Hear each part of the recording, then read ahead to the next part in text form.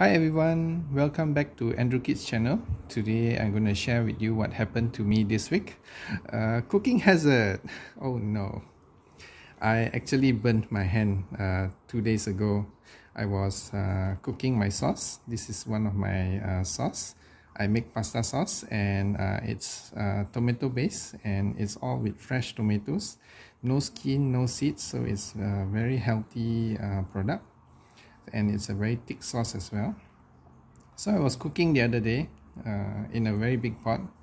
One batch makes about like 30 plus bottles, stirring and stirring and stirring, and then suddenly it splashed and it hit my hand here, quite a big splash, and a little bit here.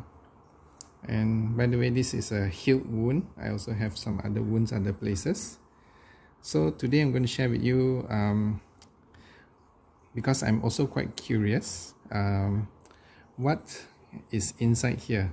Oh, but before that, normally, right, when I get a burn, my immediate thing to do will be to crack an egg, take the egg white and then rub over your wound, so it will actually help soothe the pain and also heal your wound. You won't feel it won't bubble up like this. But the other day was already 1 a.m. in the morning, and then I was quite sleepy already, so I didn't do that. I just washed my hand under running water and let it be. The next day it was still flat. Yesterday I had 2 bubbles, today I have 1 big bubble. So I'm going to pop this out now and show you what's inside.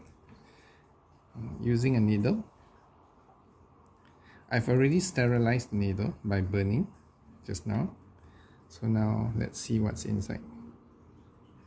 Can you see? So I'm going to pop this here.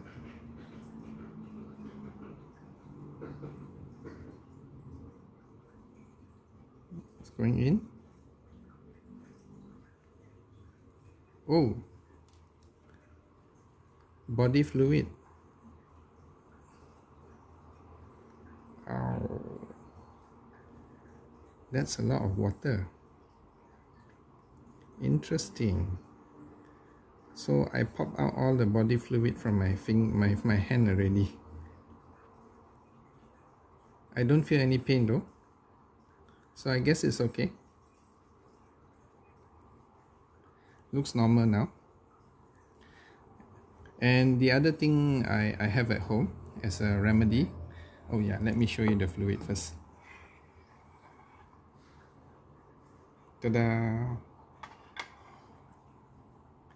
So the other thing I have at home as a remedy will be this natural thing called Lucas Pawpaw. Apparently it's very good. Normally for cuts and wounds or scrapes, I'll use this. So just put a little bit here. Lucas Pawpaw, I think, is from Australia, I think, and it's made from papaya enzyme. Just going to rub it here.